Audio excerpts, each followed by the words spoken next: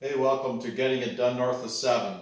In today's video, I'm going to show you how to change a fuel filter on your 40 horsepower Mercury boat motor that is way down in here. And a lot of people don't know there's another fuel filter in there. There's a fuel filter on this side, and there's one down here that's really hard to get to. And I'm going to show you how to change that today.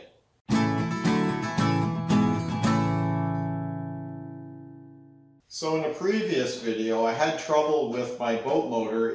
I would go out in the water, it would run good for probably 5 minutes, maybe even a little bit longer, and I'd just go for a long run, and it would just die out on me. It would just start bogging down, and then it would shut off. And I'd sit for a little while, maybe 30 seconds to a minute, fire it up, and it'd go again for a little bit, and then it would the same thing would happen. It would bog down, and it would shut off. Somewhere up above here will be a link to that video.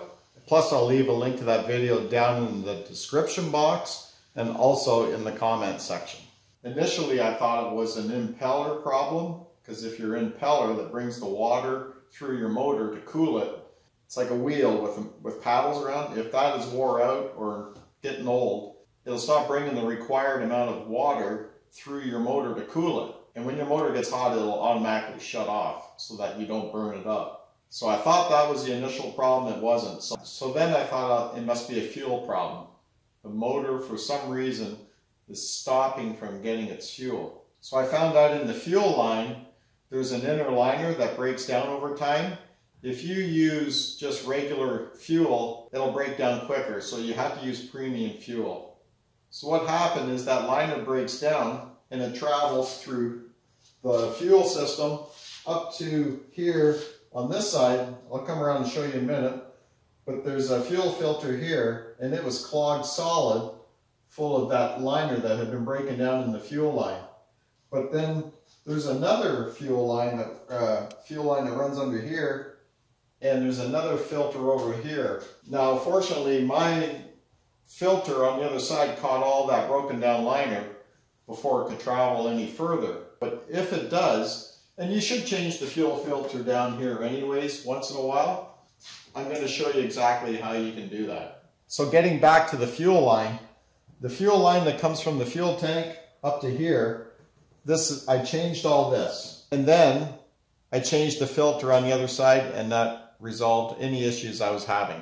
But I want to change this filter in here. I have it on order, and I want to get this changed. So I was just tinkering around, trying to figure out how to get it out of there. And I'm going to show you exactly how to do that. So you likely won't be able to see it, but under this here, I don't even know what this part is, but there's your fuel line's right here, and it's inside of a black sleeve. That's where your fuel filter is, way down in there. But it's hard to get at. And the only thing I can see is to take this part here off. It's just bolted on here. I took this connection here off. It's like an electrical connection. So I'll remove this, just let it lay here to the side. And that'll give me access to that filter. So what we'll do to remove this part here is there's a bolt here and a bolt here that mounts it to the motor. We'll have to remove it. So I just about have these two bolts off. This one here is it's a 5/16, or I thought it was metric, but my metric didn't seem to be working for me. 8, I used an 8 on here, 8 mil, but yeah, the 5/16 seems to be working way better down here. Okay, so the bottom one is loose now, and the top one here has a spacer. I don't think there's a spacer on the bottom one, so I'm just going to be very careful here to hold this spacer. I don't want to drop anything. Like I just did. I got it though. So I got it, and the bottom one does have a spacer, so that will be tricky. So we've got to get this wire out of the way. We got to make sure we don't drop anything here.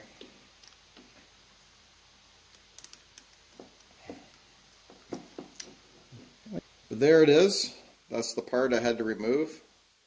It's just some electrical part.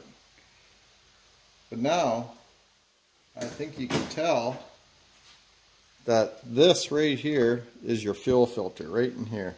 So there's the filter. It's inside that black sleeve that has a black plastic tie around it.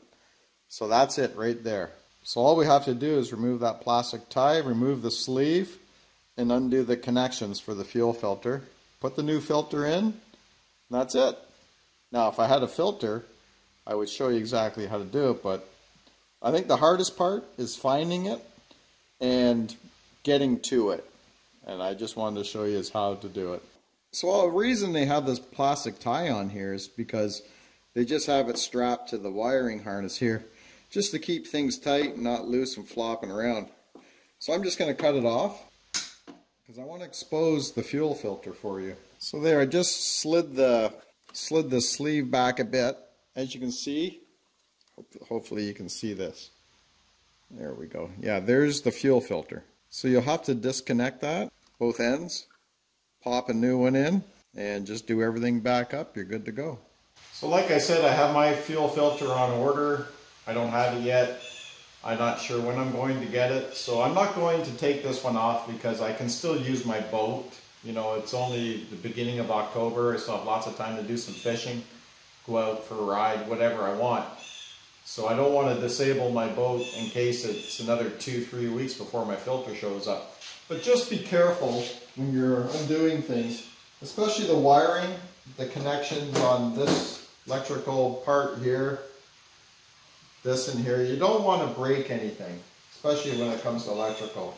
So I hope that helps you find where that fuel filter is on these Mercury 4-stroke engines. And it's not as hard as it looks. You can do it. Like I said, it's just a matter of getting this out of the way to get to the fuel filter. So if this video helped you, I hope it did. Leave me a comment below, hit the like button, and please subscribe. It really helps my channel. Have a great day, and we'll see you on the next video.